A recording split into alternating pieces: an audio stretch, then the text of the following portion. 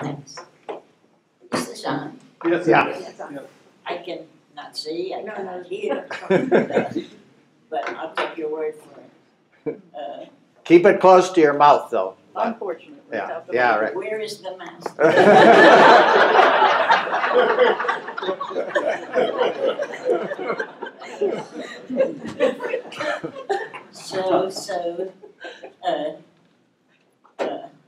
As all of you so say, Jerry was also a very, very dear friend of mine for most of our adult lives.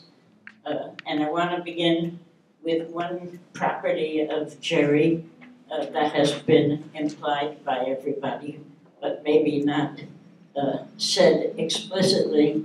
And this is something that happened when I hardly knew him. But I was at Penn, I was a graduate student. I was always a graduate student. And I went to the philosophy department where Jerry was giving a talk. And this was, I think, in the early 70s. It was somewhat after I had read a paper that George talked about by Captain Fodor that tried to bring something like a definitional theory into generative grammar. And then I go and I hear this philosophy talk, and Jerry talks in quite a different way.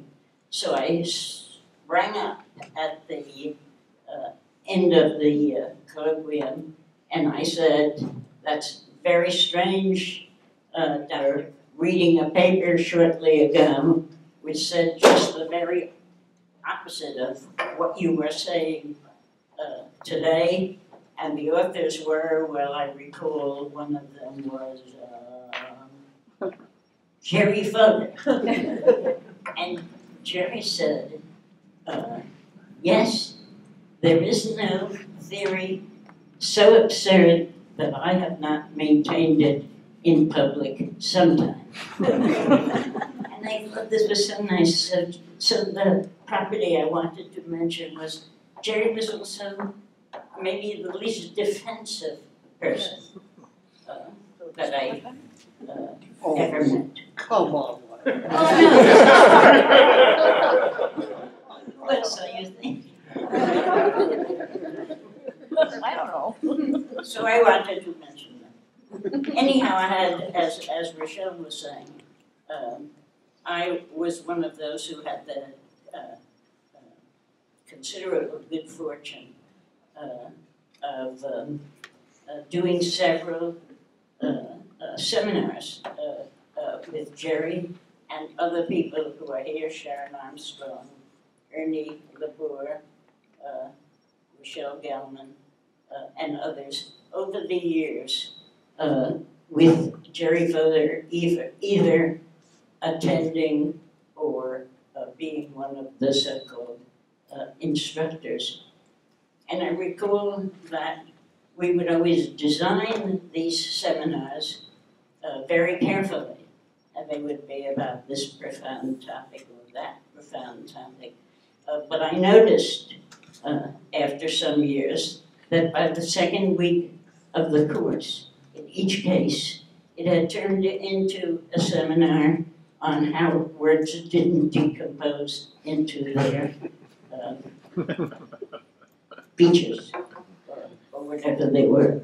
So this was an obsession which you know had with Jerry, which had very profound roots in the way he thought about human nature and the human conceptual system. And Jerry had a huge effect on everything that I thought and tried to do in language and language acquisition. I actually, when I met Jerry, was something of an innate empiricist, but I found his argumentation and views of extreme depth and importance. and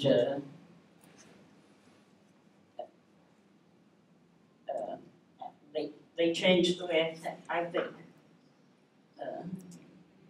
So, more in the spirit of Jerry, I want to revert to one example,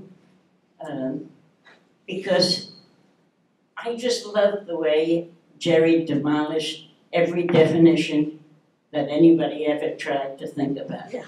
Well, maybe you could do Bachelor, but after Bachelor, the theory of definition was easy for Jerry to dispense with on the spot. So, because you've heard so many cases, I just want to give you one more. There was a psychologist, I forget who he was, maybe it was George Miller or somebody like that, who was developing a lexical theory, and it was a whole bunch of definitions of common words, one of which was paint.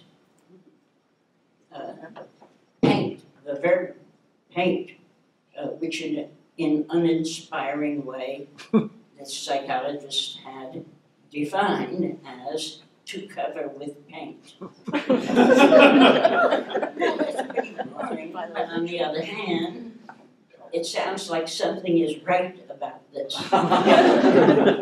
Something is right about it until Jerry hears it. And Jerry immediately demolishes it as follows. He says, consider an explosion in a paint factory. You know the effect of an explosion in a paint factory. Everything is covered with paint. But you wouldn't say it was painting the paint factory. So, from this lowly level, Jerry immediately moved to the sublime and turned to the Sistine Chapel. And he said, consider Michelangelo. Would you say it was fair to say that what Michelangelo did when he painted the Sistine Chapel was he covered the Sistine Chapel? Well, that couldn't be fun, but if you know Jerry, that wasn't the topper.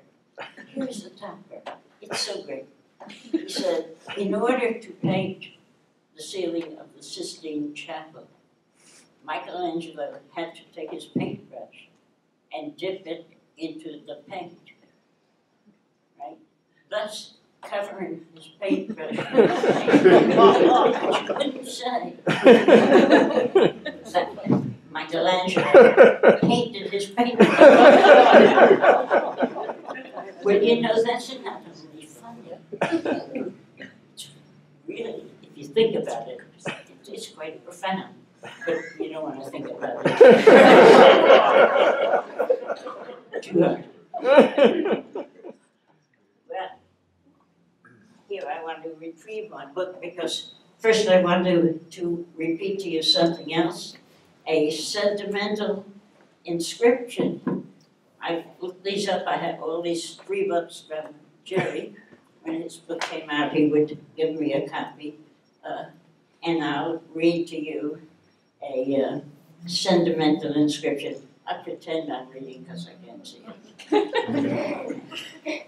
It says, this very expensive book is for Henry and Lila. With love.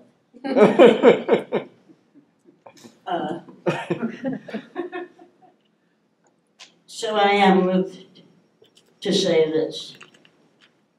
Good night, sweet prince. May hosts of angels sing thee to thy rest. Jerry Fodor, my friend. Thank you.